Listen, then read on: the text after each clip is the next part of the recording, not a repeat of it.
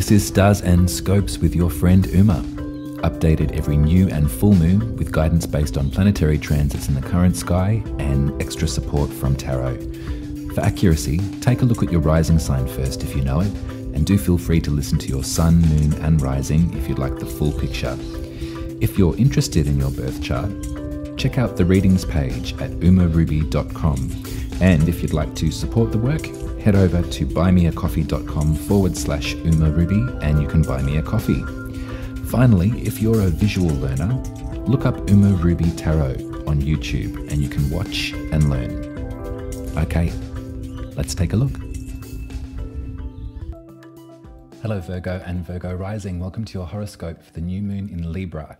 It's happening on Monday the 26th of September at 7:54 a.m. if you're in the southern hemisphere with me. So as far as experiencing the dark night and the manifestation potential, it might be worth thinking about this lunation the night before. It'll be just as dark and just as black on this side of the world. So there's a lot to be discussed about this lunation. First of all, it is happening in your second house, which rules your talents and your potential for manifesting abundance, your sort of material security. But there's multiple aspects that are happening that I think might be really interesting for us to go in. And I've just pulled your tarot cards here in the intro, which are going to prompt me as we move forward. I want to bring your attention to Gemini and to Mars. I know that we've discussed this before. Mars's long journey through Gemini is going to be happening for the next 7 months, or maybe 6.5 months now. But Gemini rules your 10th house, which is your career and your most public face. And so in some ways that has a relationship with your second house. I think the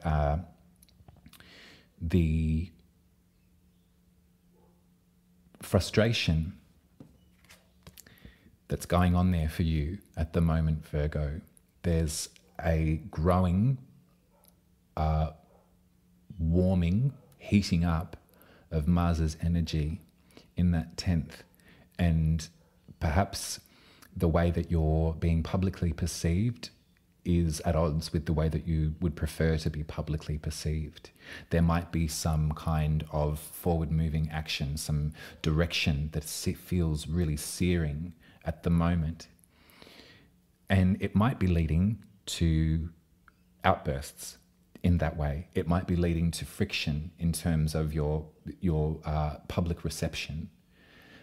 I bring this up because the Devil card does talk about habitual behavior. So if there is some recurring frustration, some recurring anger, some spot fires that you need to put out to cool things down in regard to your most public self, then this would be why. And it's probably a good thing at this moment, at this lunation, this new moon in Libra, which is about balance and about justice as well.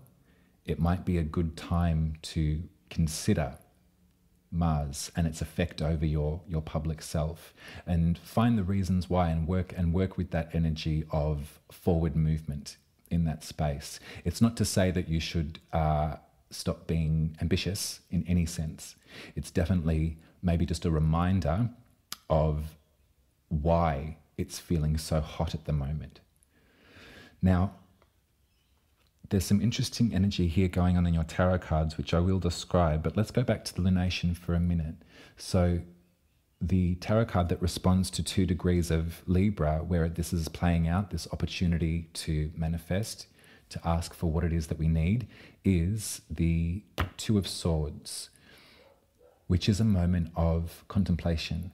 It's a moment of stillness, and it's almost a separation from one's emotional response in order to get intellectual and to get clarity of mind, because there's a polarizing truth that has been brought up in your conscious awareness. And so in that way, the 2 of Swords reminds us that sometimes we need to separate ourselves from our emotional response in order to really absorb the truth of that polarity And then from there, we can make the informed, decisive action.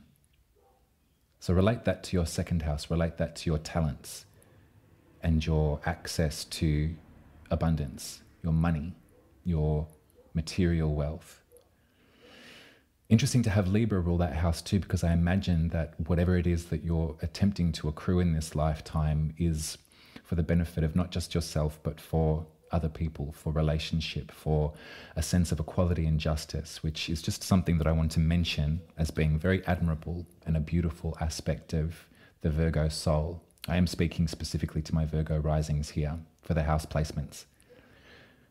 Now, also in regard to this lunation, there is an interesting conjunction, but not. Mercury has stationed retrograde since the full moon in Pisces and has now at this new moon in Libra 2 weeks from then traveled back into Virgo. Mercury rules your sign, Virgo. Mercury is the planet energy that allows you to open that portal to spirit and to absorb the messages from the messenger and to integrate them in the physical plane through ritual and through soul searching and through philosophical learning. This is why the Hermit card is the major secret for Virgo. So let's think about this in terms of the messenger entering your second house initially. Entering your second house, perhaps there were brain waves that you were having in relationship to what it is that you need to realign in terms of your finances. But the retrograde motion of Mercury is a reminder that we don't need to act now.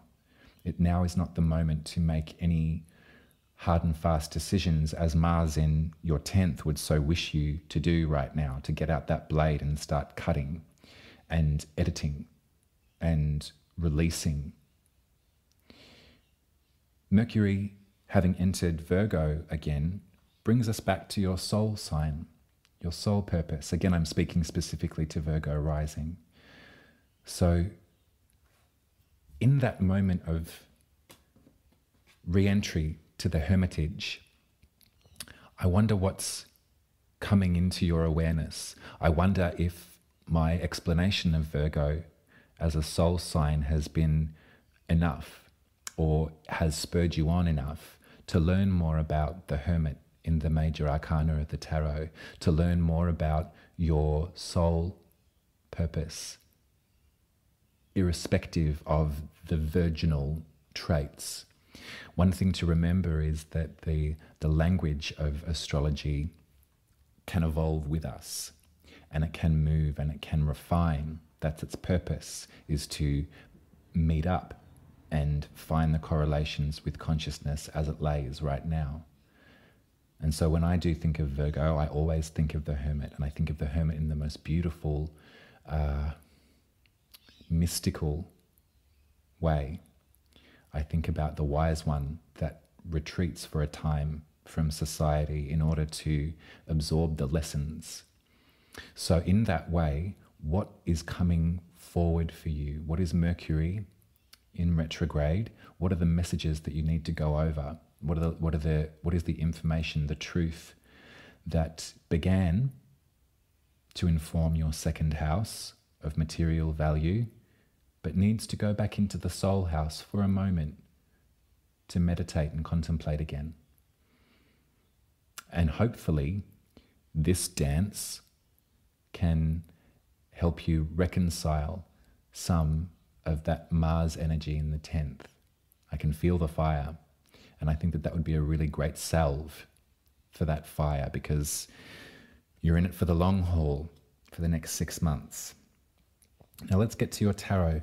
So I can see here perhaps the repetition of brain, the repetition of, think of Virgo in a low vibration that is complete self-criticism and pessimism, and the lens of perfection that can sometimes be put on the outside world can then be drawn back on the inside, and the measuring stick that Virgo has the expectation of some form of perfection can be really debilitating if reversed in a low light. But I think Spirit's really asking you at this lunation, at this new moon, to consider if you're living a life half lived, to consider what your potential as far as your greater understanding of yourself and other people, and your potential as far as accruing wealth and abundance in order to serve the other. Think about the limitations perhaps that you've put on yourself up until this point, and think about the strategies that can be found in a bit of soul searching, in a bit of time, practical, sacred time back at the Hermitage for a moment. Think about those lessons that were maybe cropping up, a month ago as we discussed the Virgo new moon, and think about what has lingered in your understanding of all of that and what potential we can work with. I think I see you in collaboration is what I see.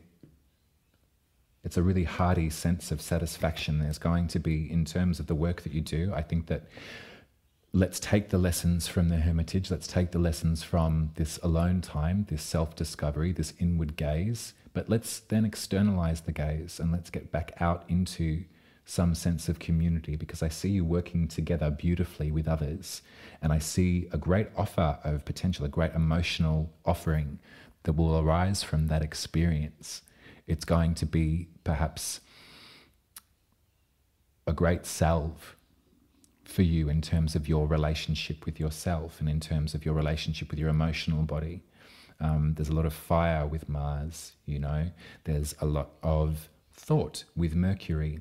But remember, Venus is also in Virgo at the moment, the god of love and beauty. In some forms of astrology, some teachings, the sign of the soul in the truest sense. We look to our Venus placement for the opportunities to discover where we can find the practical ways to live up to the highest vibration of our soul purpose. In the transit land, Venus is sitting in the Virgo lounge right now. So there's a real nice relationship to you and to soul and to beauty and love and enlightenment. So you needn't act out at the present moment. It would be a really good time to let this Mercury retrograde period play out and have its time in our awareness. And then when Mercury stations direct, which I will have to write that date down because I don't have it in front of me. I believe it's 2 weeks away from this lunation. That will be the moment that Mercury will then progress through your second house again, and with it, potentially bring some of these lessons that you've been discovering, exploring in your first house, your house of the soul.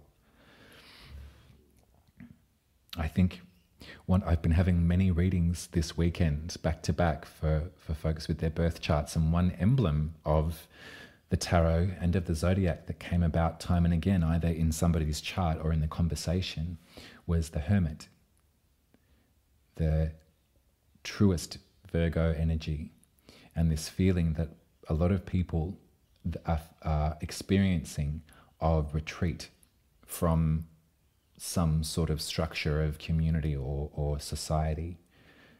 So in that way, Virgo, you're not alone in that. This is a transitional period for many of us. I tend to believe, for humanity as it exists. We're going through a gateway here, and perhaps some of the things that you used to rely on as far as your identity and your position in life and what you thought it was that you were here to do, perhaps some of this is really being urged to fall back and to fall away. And you'll come to know that, you'll come to realize that by exploring your first house and by really finding the strategic ways and the perfecting ways, Virgo, to live out your soul's purpose in this lifetime at its highest octave. We can go into that more with a personal birth chart.